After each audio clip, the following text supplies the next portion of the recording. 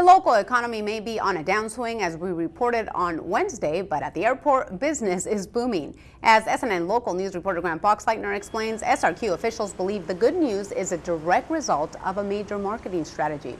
Lena, it's been about a month since SRQ launched a major partner program and marketing campaign designed to keep flyers and businesses right here before considering other airports. Sarasota Bradenton International Airport is fighting to keep area business and leisure flyers here instead of flights out of Tampa, Orlando, and Fort Myers.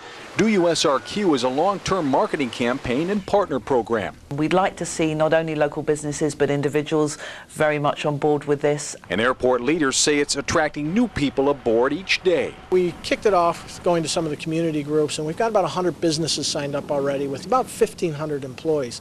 Our goal is to hit about 1,000 businesses with obviously tens of thousands of employees, and also to bring people's attention to what we have to offer at SRQ and to get them to look at us first every time. The airport is responsible for nearly $1 billion in local economic impact each year and generates about 11,000 jobs. And airport leaders say it's especially important for passengers here to consider SRQ, especially in the wake of AirTran leaving here on August 11th. Our goal is not necessarily just to promote traffic, but also to show to potential new carriers the level of community support that we have for hopefully opening up new routes in our community. Soon, Do You SRQ signs, bumper stickers, and billboards will be reminding would-be passengers to look here first, along with a social media push. Jane Bennett of Be Creative Studios is working on the marketing campaign. We're actually developing a lot of sort of fun merchandising. Our luggage tags, which you see there,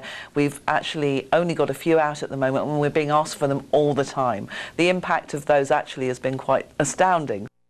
SRQ says its Do You SRQ campaign cost $130,000, and officials say that's a good investment because every year the airport loses about $4.5 million in local sales tax on flights. That's when area passengers use other airports.